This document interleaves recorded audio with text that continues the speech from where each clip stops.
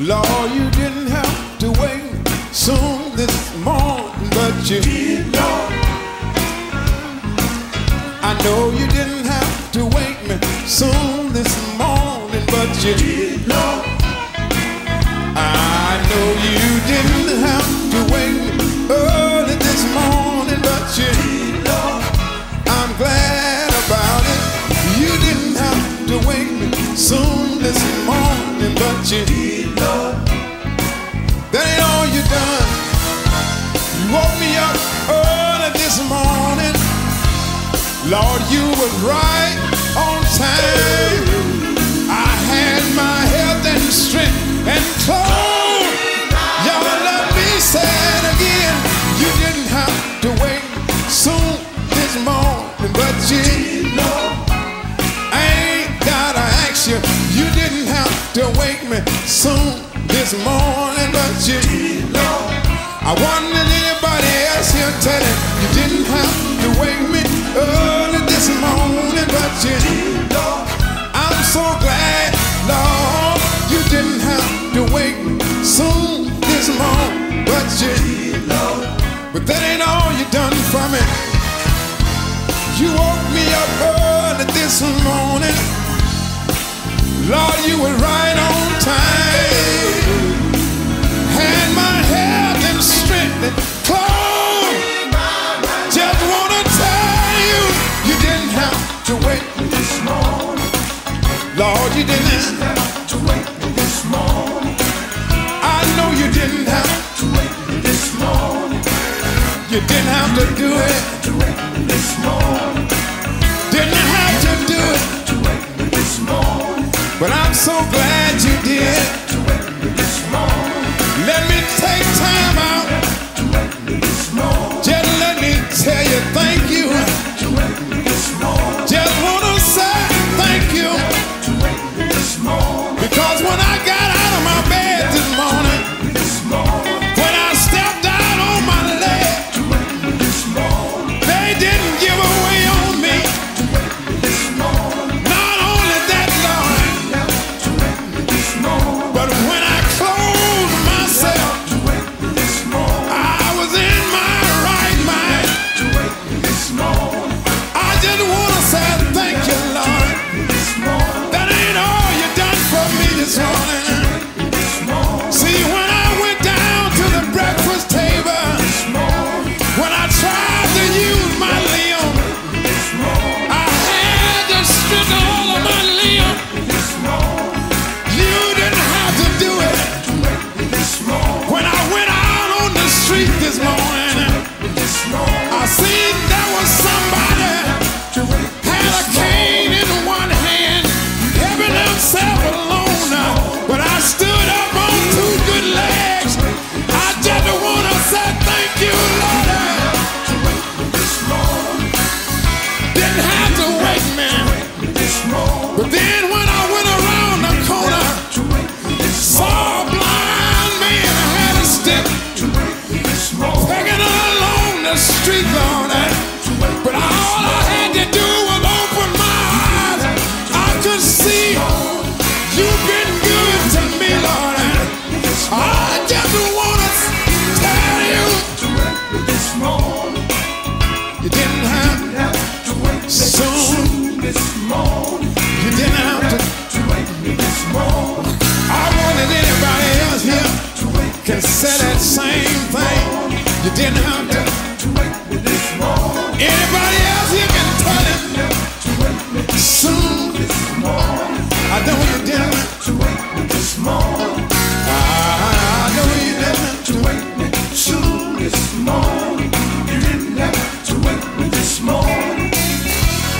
You didn't have to wait soon this morning. You didn't have to wait this morning. You didn't have to wait soon.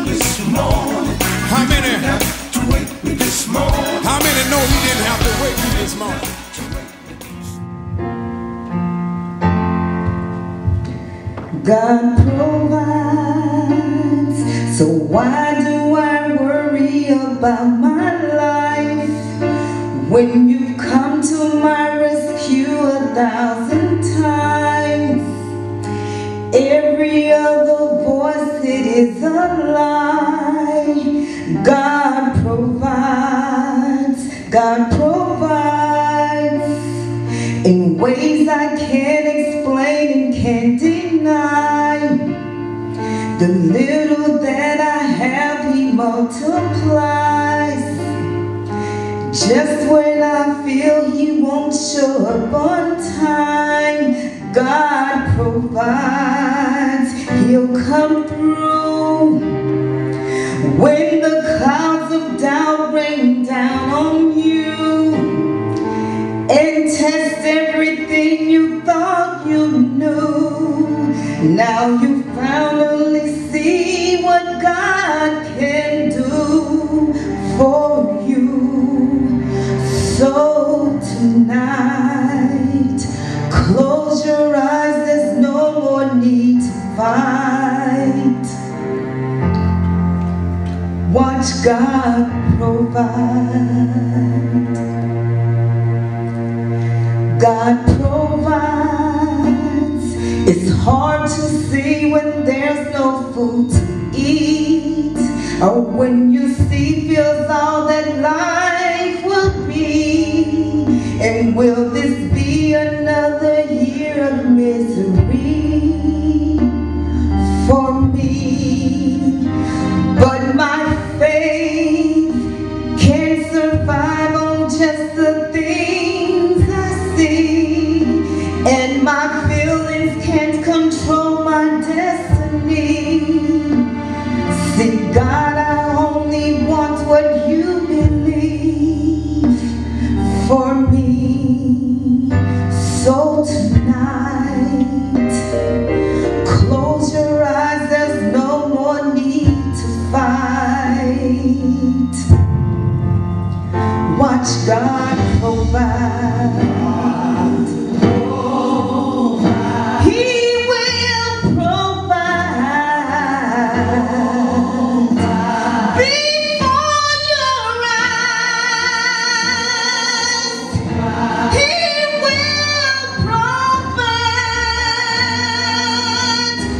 So tonight, close your eyes, there's no more need to fight. Watch God provide. He will provide. I tried Him and I know Him. He will provide. I know He'll provide. He'll put food on your table. He'll pay your bills for you. I know my God will provide. So tonight, close your eyes, there's no more need to fight. You watch God provide.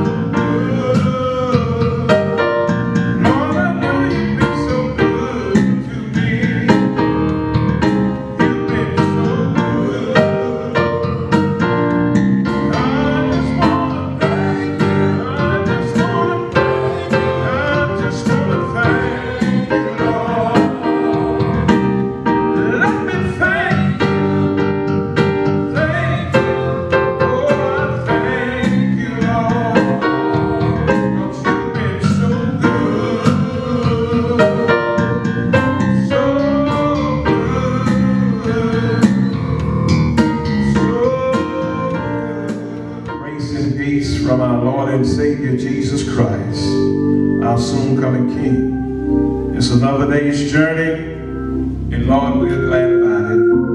For it's in you that we live and move and have our being. We're thankful for the opportunity and the privilege you've allowed us to assemble in this way through technology, internet. We thank you, God, for all of our friends from far and nigh who have tuned in by means of Facebook and YouTube. And we pray, oh God, that this be a time of reflection and remembrance of what you have called us to do and to be about. We welcome you to the Leona United Methodist Church third Sunday worship service. Thank you again for sharing with us on this day. Don't forget to check on the sick and shut in. Make sure you're aware of how they are doing. Don't forget to check out our webpage, www.paulincharge.com. It's a work in process. That's www.paulincharge.com. Also, we want to make sure each member make sure you get in contact with your class leaders, for they are the ones who are doing the frontline work of receiving our offerings at this particular time, as they normally do, particularly during this time because we're not gathered together in the assembly. And so we thank each of you for your grace and your gifts you have been given throughout this pandemic, and we thank God for you in remembering the ministry of the church continues on even in a time like this.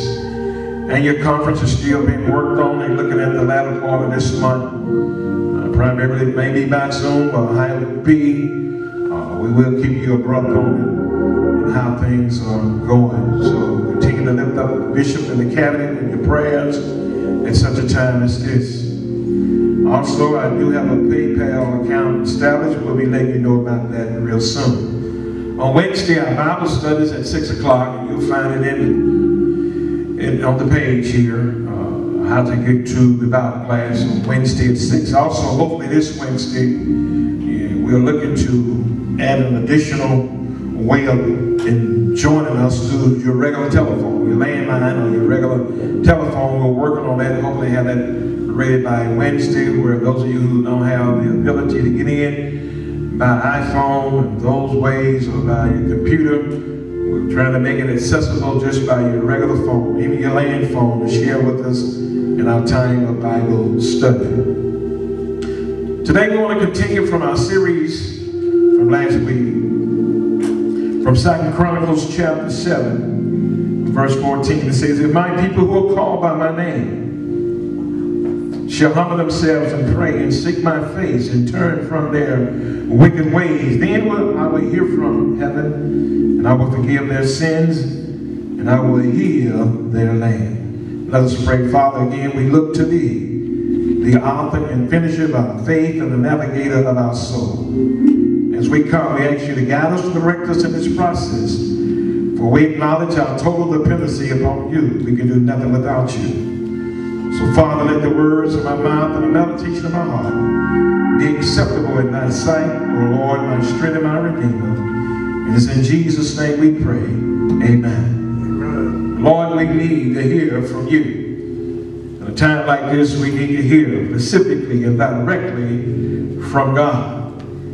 We need to hear from you in America. We need to hear from you from Leona, Mississippi. We need to hear from you. Yes, sir. America is in a bad condition right now with this epidemic. So many different opinions and ways to navigate through this. Our generation have never seen nothing like this before. Economically, we're in a crisis. Our government is looking for answers. And God, we know that you are the answer. Our culture, this nation is becoming more and more secular in our way of doing things. Even our country is gaining a more and more bad reputation all around the world. Our nation needs a healing. Our families need a healing. Materialism, secularism, racism, extremism has gone chaotic. Our nation has been wounded by crime, corruption, and scandals, and we need to hear from you, Lord. Our economy is gone to the dogs. Cities are not safe to live anymore. Families are falling apart. But in the midst of it all, there is hope in God. And one writer put it this way: hope is a biblical concept that says even though everything looks bad at this moment, even though things seem like they're going to the toilet, even though times look so difficult and dark and gloomy, it seems like a recession is before us for this year and year to come, but I still believe in God. And I believe God is still a good God. And I believe He has a plan and a purpose in this difficult time. Our text, very familiar, almost 3,000 years ago, somewhere around 980 BC, God made a promise to a king by the name of Solomon. And that promise, I believe, is still good to this day. If my people who are called by my name. And we want to see a turnaround in our country, in our culture, in our relationships, and in our home. One thing is needed, and that is healing. If my people who are called by my name. If you notice, he said, he's talking to a particular group of people. Not everybody. He said, but if my people who are called by my name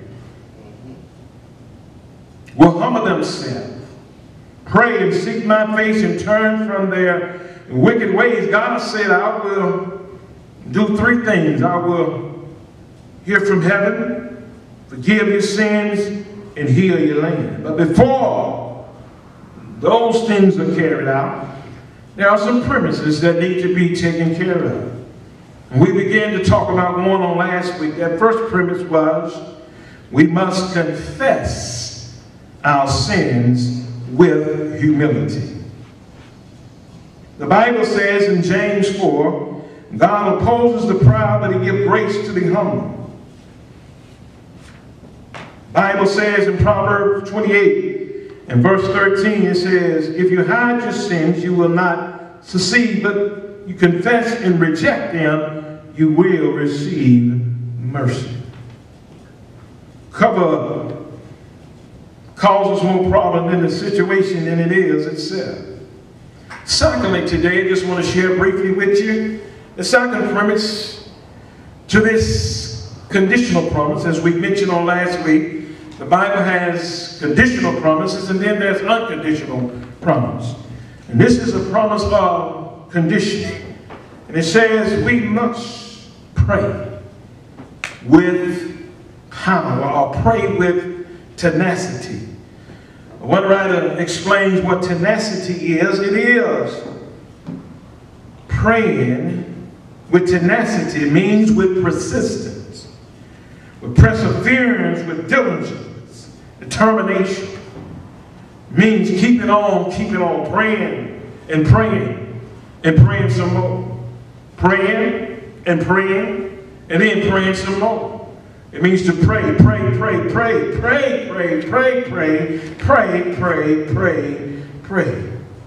But our problem is we give up too soon and we give up too quick. We have these shallow prayers, or I would say drive-by prayers. Thank you, Lord, and I'll holler at you later. So why does He want us to pray over and over and over and over again? One writer puts it this way: is because when you pray persistently, it really will determine whether you're serious or not, whether you're genuine in your prayer or not. Mark 13:37 says, what does the Bible says there? It says, Jesus said, I told you before, and I say unto everyone, watch. You know, the word watch, the Greek word is Gregoretto, but we get the name Gregory, where it means to watch. And so he says, not only are we to pray, but we're to watch and pray. And what are we to watch for? We need to watch out for the enemy. Satan tries to get you discouraged. Also, in a time like this, while we are focusing on Black Lives Matter, we need to let nothing distract us from that agenda. We don't need to get caught up in the latest fads and the latest issues going on with people. We need to keep the focus right where it's at, and that is on the importance of Black Lives Matter, that change will take a place. So in our praying, we need to watch and make sure we don't allow the enemy to get us off track. For the race is not given to the swift nor the strong, but those that endure to the end. So let me ask each of you a question today. Are you about getting results in your prayer? How serious are you about God bringing us through this situation? And I want to encourage you to find your place in your home, a secret place where you can go daily and spend quality time with God. And begin to cry out unto the Lord, because we need prayer. Colossians 4:2 says, very plainly, be earnest and unwavering and steadfast in your prayers. Be steadfast, unmovable, always abiding in the work of the Lord and the time of prayer. Make sure you sit out that time. Have time with the Lord. The Bible says, ask and it shall be given, seek and you shall find, knock and the door will be open. Anything you ask in my name, which means in God's character, he said it shall be done. Let us unite our prayers together. Let us make sure we have that secret place where we go and call upon God. Because if God's people will call by his name and just humble themselves and pray, we'll begin to hear from heaven. He would heal our land and forgive our sins. Let us be challenged today from this word as children of God to remain focused and don't allow anything to distort us from the necessity and the need that we need to pray, because we believe God hears and he answers prayer. Have that daily place where you go each and every day and spend that time in prayer. Let us pray. Father, we thank you again for this moment, this opportunity you allowed us to assemble here this way, because we know we're living in tough times. When the going get rough, the tough get going.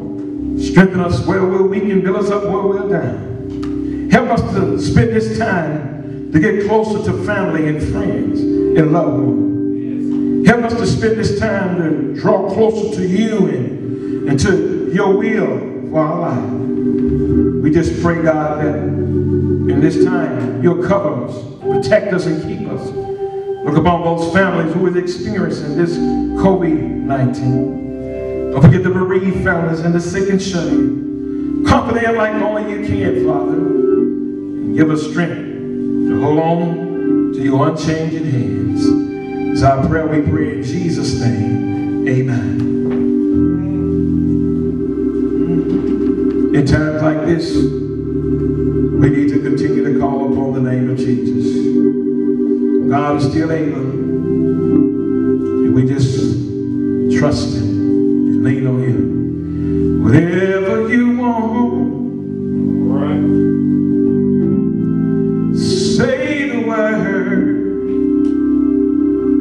and I'll obey.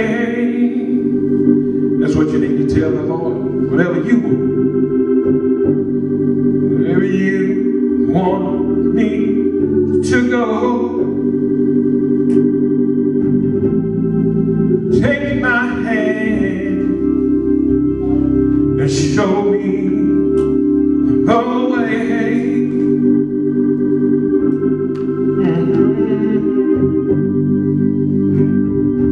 If you need someone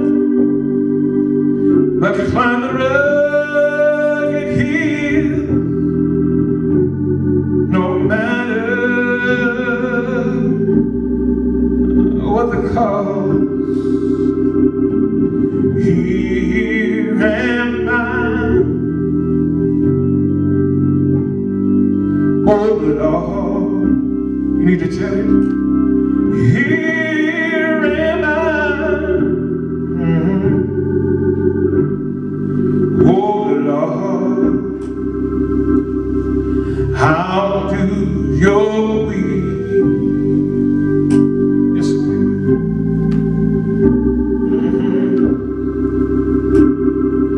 how do your will?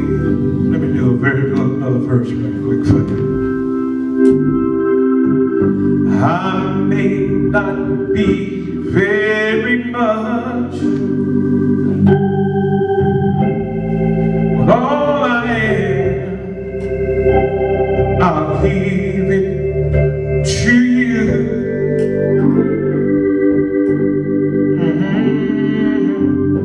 Anoint me with your touch,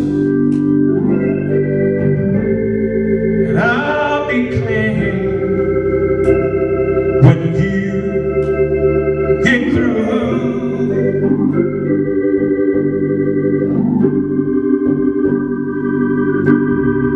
Lord, I know that I've come short of your word. And I know, Lord, I've fallen short sometimes, but here am I. Oh Lord, here am I.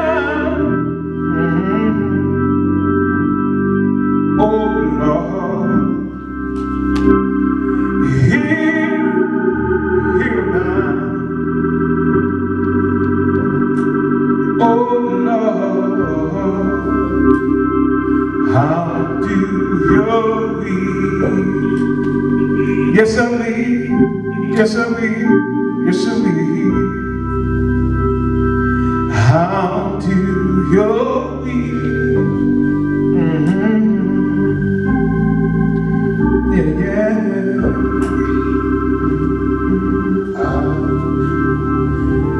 I'll do it in the morning. I'll do it in the evening. I'll do it in the midnight hour. Yes, I will. If you need, Lord, if you need somebody, I'll do your will. As they send me, send me, Lord, I'll go. I'll do your will. If you need somebody, again, to lend a helping hand, I'll do your will. You need somebody, Lord, to speak for those who don't have voices. I'll do your will. Oh Lord, yeah. I'll do your will. Now may the grace and the sweet fellowship of the Holy Spirit be with us, guide us, strengthen us, and keep us. Jesus, be a fence all around us. Well, Lord, we need your protection. Holy Spirit, go before us. Make our pathway clear and our direction straight. Lord, keep us in your comfort and in your care. Jesus, be a fence all around us. Lord, we need your protection until we meet again. Let us all say together, oh, oh, oh, oh.